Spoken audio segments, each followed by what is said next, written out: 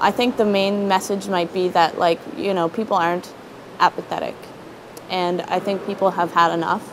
And that's why you've seen across Canada, you know, thousands of people in multiple cities across the country rise up, because we've had enough, because we're really starting to see the effect of these policies that are benefiting large companies and not the people.